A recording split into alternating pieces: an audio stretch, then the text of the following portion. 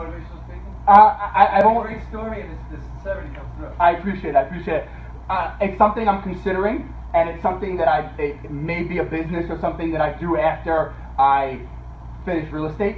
I have this plan that I've been talking about to build my rental portfolio, build this business, and I can't stop it. Like it's when you the book Napoleon Hill, and gotta read it. It's totally epic.